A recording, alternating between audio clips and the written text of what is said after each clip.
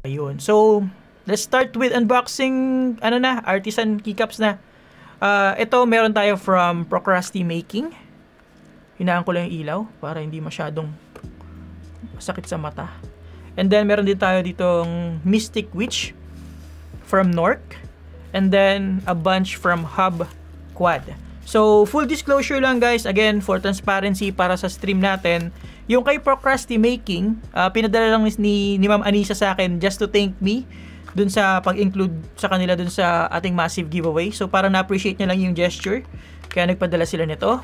And then, si Hub Quad naman, parang gusto nilang magpatulong in terms of exposure sa kanilang product, so nagpadala din sila ng set of keycaps nila. Kay North naman, it's a win. So, nanalo tayo dun sa raffle nila. Binayaran ko to. It's 2,000 pesos yung kanilang raffle. So, pero I heard na special edition yung akin. I mean, iba yung design niya compared dun sa other batch. So, yun yung gusto ko malaman dito or makita rito.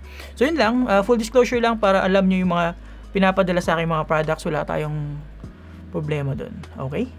Salamat. Sige, unahin na natin yung regalo sa akin ni Procrasti.Making. Ito talaga wala akong idea pala kay Hub Quad. I mean, wala akong idea kung anong pinadala nila. Kasi basta sinabi lang nila, papadala sila. Wala naman sinabing kung anong particular keycap. Okay, so let's start with Procrasti.Making. Ayan, so open na natin yung kay Ma'am Anisa from Procrasti.Making. Tingnan natin kung ano naman ito. Bigyan natin dito yan. Para ganda ng top view natin. Natutuwa ako sa quality ng top view natin. Yes, si JL Marfori, support nyo siya. Waterproof, mas smooth. Ayun, yung waterproof kasi yung parang may extra layer, kaya iba yung texture nun. Pero ito, hindi siya waterproof. So, para sa akin kung ako tatanungin mo, mas trip ko yung ganitong texture compared dun sa waterproof kasi maganda siya for gaming. Hindi siya sobrang dulas. So, yeah. Ito na, Procrasti.Making. Ganda nga nung name nung brand ni Ma'am Anisa, di ba? Parang procrastination pero instead of slouching, you're making something. So, ang cool lang ng name. Alright, so open na natin. Ano kayang design? Ano kayang colorway? Bago ko open, ano tingin yung kulay? Kasi maraming colorway yung Shocktopus eh. I know Shocktopus to pero hindi ko alam kung anong kulay. So, comment down below kung ano yung tingin yung kulay nito. Just for fun lang guys. Hindi naman tayo nagmamadali tonight eh. Kasi hindi naman tayo magbi-build, hindi naman tayo maglulube. Mag-review lang ako ng keyboard later and mag-unbox ng mga artisan keycaps. Anong tingin yung kulay nito? Red, yellow, red. Ayan, yellow, orange. Sana nga may orange, di ba? Pero baka mahirapan pa si Ma'am Anisa mag-come up with a custom color. So I believe this is just either red, yellow, or ano pa isa? Nalimutan ko isang kulay eh. Blue pala, ayun. Orange. Sana nga orange kasi I'm looking forward to orange. Pero I don't think this is orange. Kasi syempre mahirap yung gawin. Gagawa pa siya ng ibang kulay. Alam nyo naman tayo yung iipon ng orange eh. So open ko na.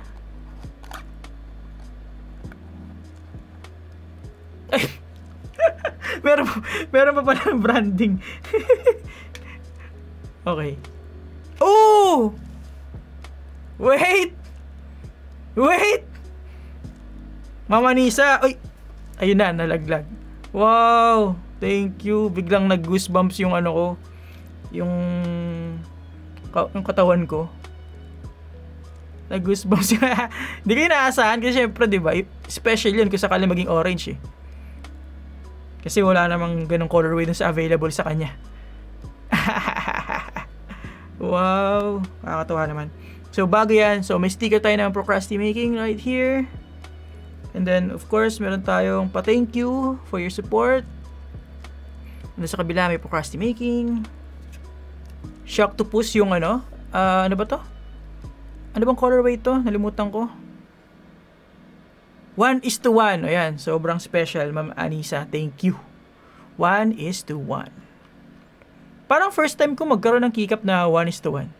To be honest. Thank you guys sa pagka-congrats. Nagulat ako, hindi ko talaga in-expect.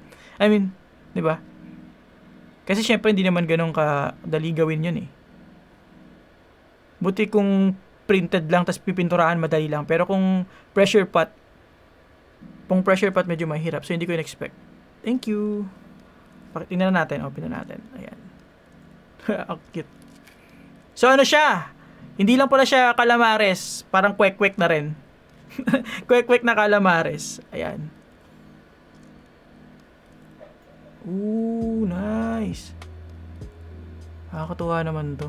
And then sa likod, syempre yung kanyang trademark na P logo para ano, sobrang special. Thank you. Law of attraction, tama. So pag pinartner natin doon sa special Restress from Resin Boy.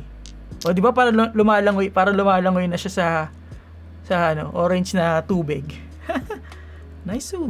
Tapos kung ipa-partner ko pa siya, just to give you guys a complete experience, kung ipa-partner ko pa siya kay Monkeys na provided naman ni Ma'am Share. Ayan bagay silang dalawa magkasama. So, ang unti-unti na nabubuo ang ating collection ng mga orange keycaps.